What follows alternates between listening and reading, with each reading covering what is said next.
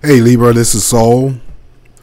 And Libra, this is your March 2018 general love and relationship messages or reading. The messages or reading will be for Libra Moon and Libra Rising. All right, my fellow Libras, I hope all is well. Now, to be honest with you, I did get a little concerned when I started flipping these cards over, and the very first card I flipped over was the Eight of Cups. But that could be just for Libra 2 that I'm reading for, related to, relationships, or having to feel the Eight of Cups energy as we speak, or as we enter into the month of March. Now, the Eight of Cups normally represents, in the upright position, walking away from possibly a relationship. I'm focusing only on love and relationships. I'm not discussing any other areas or aspects of your life, but it may be just, you feeling some type of way, or if it's not your energy, it could be related to energy in association with a partner, but doesn't necessarily indicate a split or walking away. It could be there's a lot of emotional stuff going on that you're either holding within, or the person that you're with is holding within, but you don't want to deal with it no more, okay?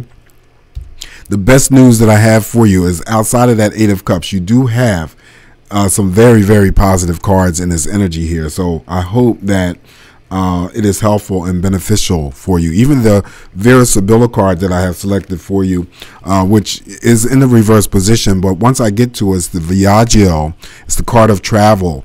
But when I was reading the description of what the Viaggio meant in the reverse, is actually very, very good. So, these reversal cards, sometimes in this book, and using the Vera Sibilla, it doesn't always apply to any negative energy. So this is why I like using the Vera Sibilla. So this energy could be used in collaboration with your overall reading that I'm about to do for you, or it could be a standalone message for those Libras who come to the video and want to hear this message, and it's for you, okay? And this other reading has nothing to do with you.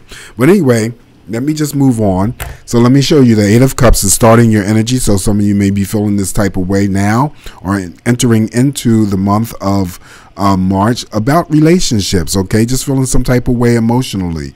It may not be your energy. It may be the energy, like I had stated before, of a partner, Cancer, Scorpio, or Pisces, male or female, directly. It doesn't necessarily have to be directly. It could be any zodiac sign in this energy, all right? So that could be the theme for you in the month of March. But I like the fact that you have majors here that may trump this energy. So it could be that someone is feeling some type of way with a fire sign, having some sort of emotional stuff going on with a fire sign. Fire sign energy is they're fighting, petty arguments, tick for tack shit, as I normally would say. Sometimes making you feel defensive or feeling like you're being attacked. That crosses the Eight of Cups. So it could be just that one Libra or two that comes along and sees this video, and I'm talking about them having some sort of energy related to a fire sign, okay? They're starting arguments, and it's making you feel some type of way emotionally, because you're not the argumentative type of person or energy, okay? And you don't want to deal with that. Following the Five of Wands, wands representing Aries, Leo, or Sagittarius, by the way. Four of Wands, okay? So there's some instance of energy related to possibly a cohabitation with a fire sign. Maybe, things are going on right now, and then things start to quiet down, as the month progresses. But this is could be moving in with someone, as I pick up. This is a family home or cohabitation. This is an actual, oftentimes I pick up as a building or a relocation. It could be a moving in with someone, whether or not it's with Aries, Leo, Sagittarius, male or female, doesn't really matter. Someone is going to end up moving in with someone. Okay, starting a family possibly. This is what this card represents. Four of Wands is a very positive card. Whether it's in the upright or in the reverse position. Certain things I pick up when these cards show up in the reverse, and I'll speak about that. But for right now, it's in the upright position for you, Libra, and this is good energy. good energy to come. Death card is never anything about physical death. It's having to release something that no longer resonates with you and stay focused on love and relationships. That could be a relationship or just doing things differently or the same that has not worked out for you in terms of a relationship. If you're single, because this reading is for singles and for couples, okay? Release whatever has not worked for you or worked out for you in the past. Time to let it go. The death card comes in as a reminder. Okay, it's time for you to let that shit go because we have something new. This is a card of transformation. Once you're able to release and let go of whatever is not or no longer, resonating for you, then there's something new coming in. All right, that's what the death card is all about. Nothing ever related to physical death, so I don't read it as such. Following that death card is then the card of the Four of Cups. And I like to see the cups show up, even though the energy starts off with the Eight of Cups. It just might be some of you feeling some type of way going into the month of March, and you're dealing with a specific relationship or partnership. This is the card of going out to socialize, being seen, being around like-minded individuals who share the same thoughts and energy as you.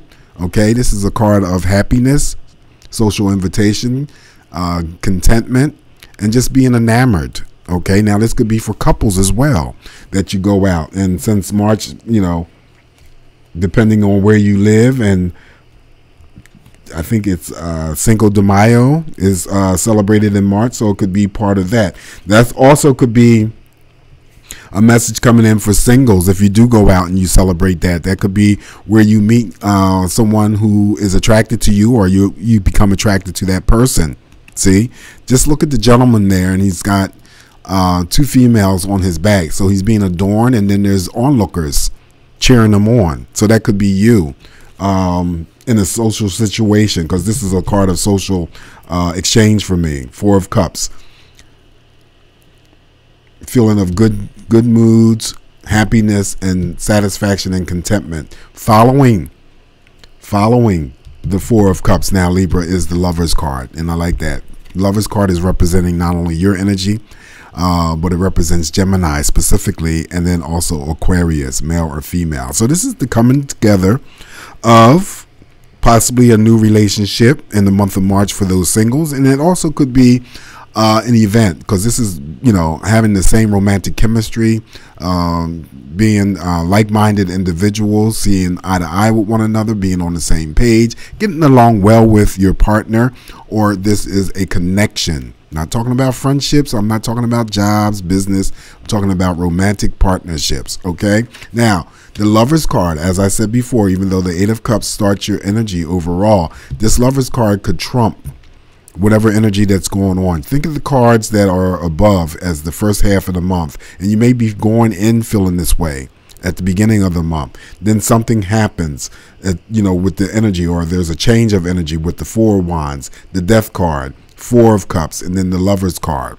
Okay. Next card that follows the Lover's card is having a choice. Maybe there's, a couple of people. If you take yourself out socially and, you meet people, then there's more people that become attracted to you, and now you're conflicted a little bit, and there's a little anxiety there, having to pick between two. This is the number two. This is your energy and that energy of Scorpio. No, I'm sorry. Your energy and that energy of Aquarius and Gemini, male or female. Just feeling a little bit conflicted because there's a choice or taking action, some sort of decision that you need to make related to another person. Next card that follows that Two of Swords there, Libra, is the Chariot. Positive energy moving forward. Okay, I always equate this Chariot with the Star card and the Nine of Cups when it shows up. Hopes, wishes, and dreams becoming fulfilled. Progression in relationships. And the Chariot represents Cancer, Scorpio, or Pisces, male or female, but it could also represent any zodiac sign in its energy, but specifically Cancer. And it may be some sort of cohabitation or moving in with either a fire sign or a Cancer that's coming up for some Libras in the future or in the month of March. All right, so this is the card that sort of troubled me a little bit, but even still, The Hierophant is a major arcana that's showing up in the reverse. This is definitely a relationship card. So maybe there's an instance of the Hierophant being underneath the Death card, and it's a specific message for a Libra to release a Taurus. Taurus represents the Hierophant, or another earth sign, Capricorn or Virgo.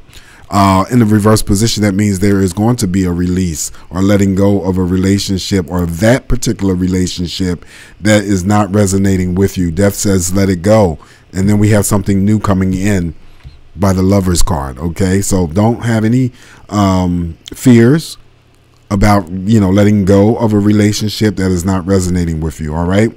People come into our lives to teach us things. Once that teaching is done, that's when the problems begin. This is when divorce occurs. Okay, they can't teach you anymore. It's time for you to move on and allow someone else to come into your life to teach you something that you need to know, or you teach them something they need to know. Okay, we cannot hang on to something that is stale, stagnant, and is not benefiting us in any type of way, shape, or form. Maybe this is why the Eight of Cups is showing up here at the onset of this reading. All right, but as things progress and move on, it gets so much better, so much better. So my message is for you with the Death card: if it is a relationship that you need to let go of, Libra, let that shit go. All right, because something new is coming in following the Four of Cups. I'm sorry, the Death card. What's following the Death card is the Four of Cups, the Lovers. Even though there's a little conflict going on with someone, the Chariot. Then you have the Hierophant, the indication. Okay, give up hope, give up faith, but that relationship is not going to work out if you try to hang on to it.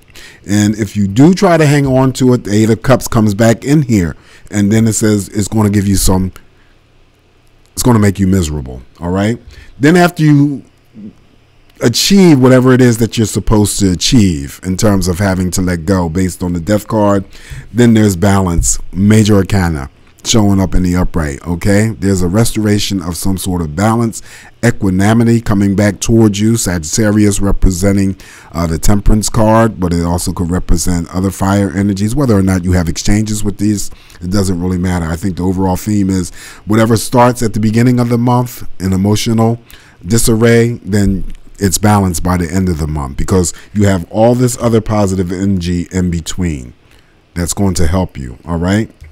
Anyway, that's what I have for you, Libra. And Vera, Sibilla that I've selected for you. And again, it could be in collaboration with this reading, or it could be just for those Libras that need to, come to the video and hear the message, and could be a standalone. Whatever you choose to do is perfectly fine with me. But I have selected Viaggio for you, and this is the Three of Clubs, Cartomancy.